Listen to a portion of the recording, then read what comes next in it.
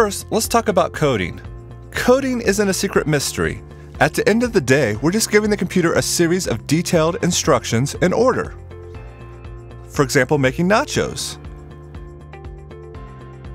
Or think about it like giving directions. If you're giving someone directions to the airport, you may say, turn left, then drive for 5.5 miles. In code, it might look something like this. Car.turn left, car.drive distance 5.5. High-level languages like Swift are incredibly readable. You can even give properties or attributes to your objects.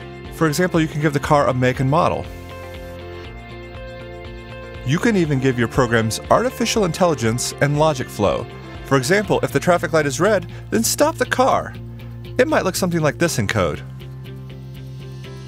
And by using object-oriented programming, you could easily change the attributes of your objects. For example, you could make your car color red, or set the car color equal to blue. Anyone can code once you learn how, but it's easier to do it than to talk about it. So let's get started.